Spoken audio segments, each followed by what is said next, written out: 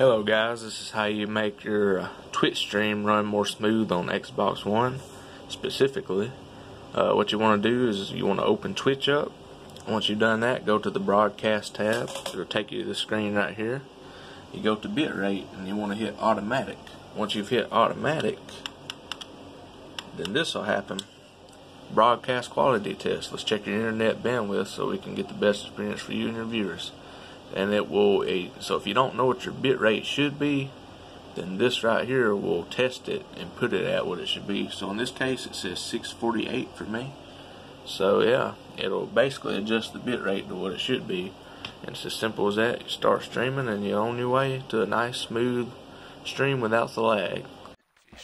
So as you can see, this is very laggy and just looks terrible.